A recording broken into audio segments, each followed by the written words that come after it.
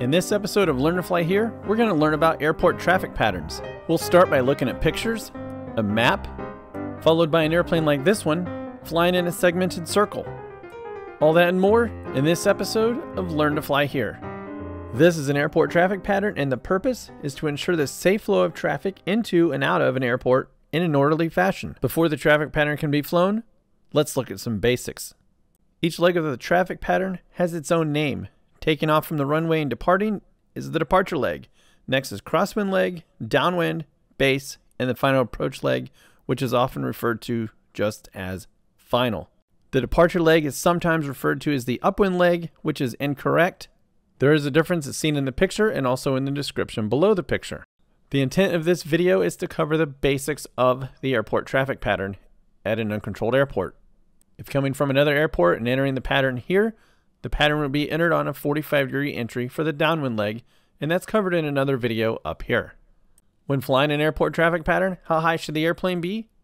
And do you make left turns or right turns in the pattern? The chart supplement is one place to get that information. Going to the top of the screen inside the green box, you can see runway 17, skipping all the way to the end. There's no information. Now look at runway 35. All the way to the right, you see RGT TFC. That means right traffic. That is a right-hand traffic pattern.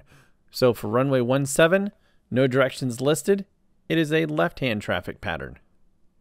Another source and much easier way to figure out left or right-hand traffic pattern is a sectional chart. Marco Island Airport is going to be used in this example. You can see at the bottom, RP35 means right pattern, runway 35. And if all available sources of information, including the first two examples, were missed, there's a traffic pattern indicator at some airports.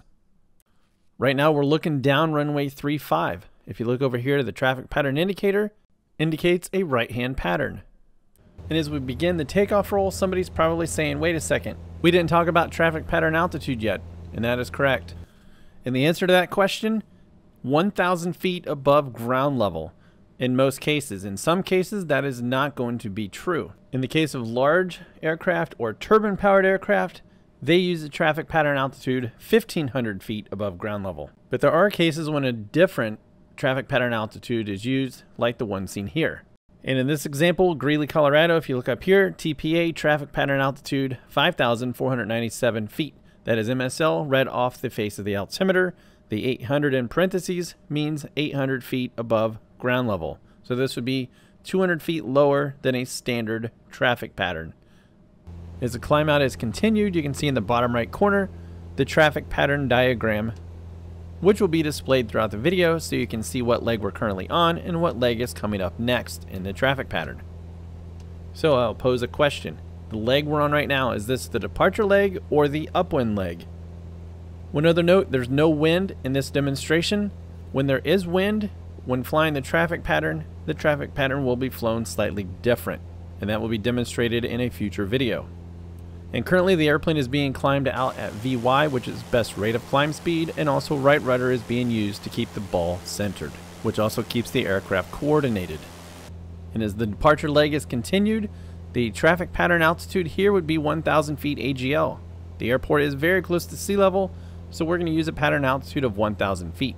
Within 300 feet of traffic pattern altitude, a left turn would be entered to start the crosswind leg. Bank angle in the traffic pattern should not exceed 30 degrees, and a 90-degree turn has been made, but this will be different when there is wind. A radio call can also be made. Marco Island traffic, Cessna 784 Tango Charlie, crosswind, runway 17. Notice I did not say left crosswind. It's sometimes heard on the radio where a pilot will say left downwind, left base, left final. Just say the leg you're on. The pilot coming into the airport should know the direction of the traffic pattern.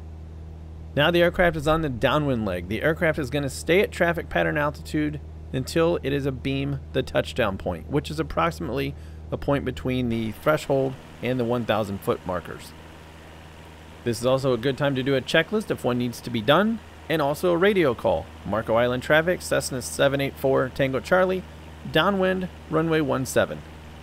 While on the downwind leg, it is important to look out the window and make sure the aircraft is not drifting too close to the runway or too far away from it. A good distance to be is 1/2 to 1 mile from the runway. And as the aircraft approaches the point, a beam The touchdown area, this is a good time to start reducing the power and slowing the aircraft down. When the aircraft has a beam that touchdown point, the gentle descent should be started and 1 notch of flap added.